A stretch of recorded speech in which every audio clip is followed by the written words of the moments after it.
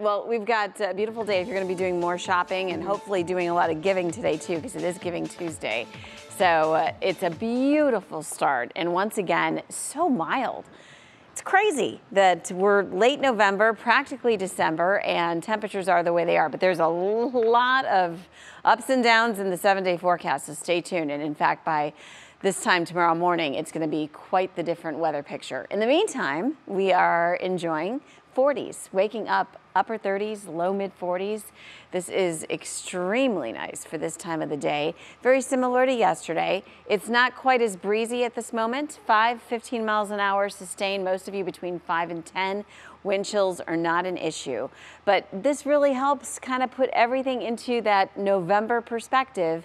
46 is the average high for this day, and every one of you is really close to that already. We'll hit 53. 67 is the record high, so we're not quite there. And temperatures across the region, we're seeing the cold air to our north and west. So we'll see if we tap into that, but we're definitely going to be tapping into some rain and even some thunderstorms. Stay tuned. Not today. We'll be dry through the afternoon. You'll be dry coming home from work and getting the kids from school, or if they've got games this evening, no problems there. But this is kind of the telltale. If you haven't put up the Christmas lights quite yet and you're still putting that off, today's a great day. Tomorrow, out in the yard, not looking the best. Kind of fair on Thursday, Friday looking good again. So I'll explain in the 7-day what all of that means.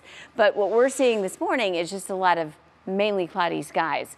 On our National Design Mart forecast, as we move through the day, there'll be peaks of sunshine. Look at these 50s. That's 1 o'clock this afternoon, and just about every one of you are in that low 50 range at this point. And then we hold on to it. So even into this evening and overnight, it is going to stay really warm. Tomorrow's going to be one of those reverse days where we start warm and then temperatures drop.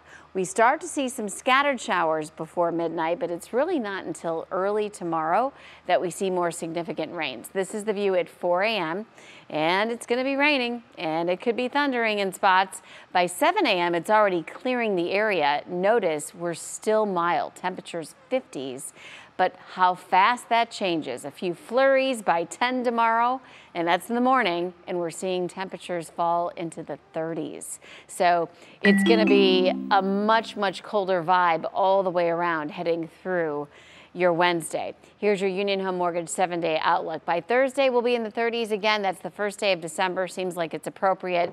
And then, you know, we talked about this yesterday, Dave. We warm right back up. We are right back in the 50s as we head into the weekend. And even 40s on Sunday is seasonal. Yeah, that is kind of funny, the 37. Right, on the first day. Yeah. All right, Holly, thank you.